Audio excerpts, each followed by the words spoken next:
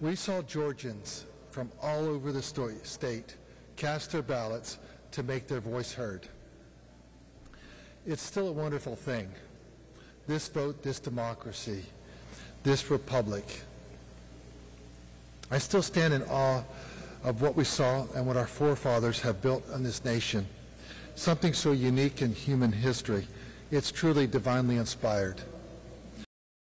We need all candidates who come up short to acknowledge it and to come back and fight within our system another day if that's their choice.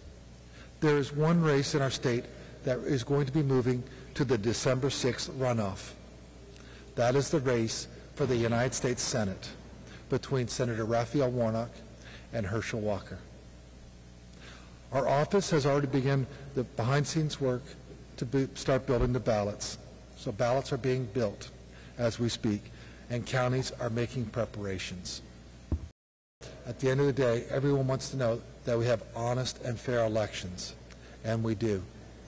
I ask the voters to come out and vote one last time. We have no control over how many campaign ads our voters are going to see over the next 30 days, but we'll make sure that we have honest and fair elections. I want to thank the voters. I want to thank you for your strong participation. I want to thank you for just being so friendly and really working with the system. We only had 7 precincts out of 2,700 that didn't finish yesterday, had to extend past, the 7 p.m. deadline. I want to thank the election workers. They worked long days yesterday, and they'll be working some long days ahead. I want to thank the poll workers, and I want to thank all of their families who support them.